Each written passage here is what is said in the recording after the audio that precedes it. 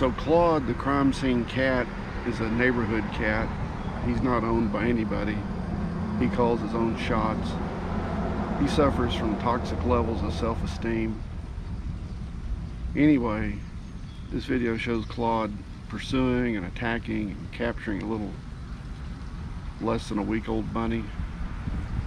I recovered the bunny from Claude. I helped it recover for about 15 minutes, 20 minutes in a little critter carrier. And the last time I saw the bunny, he was out in the berry patch,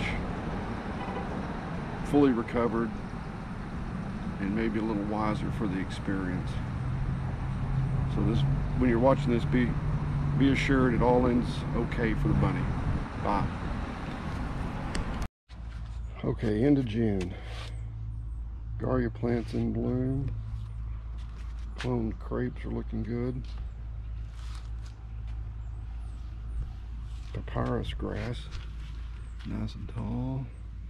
Lavender, good. Cat up to no good. What in the heck? No, no, no, Claude, no.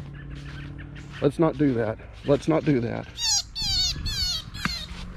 Claude. Claude, no. No. No, Claude.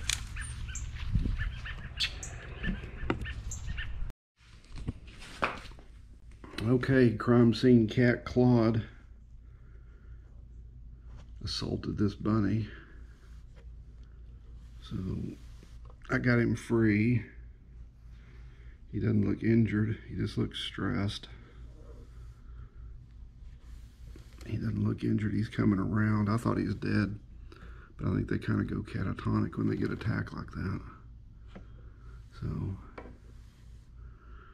Mr. Bunny here is coming around. At least for today, we've stopped Claude's crime spree.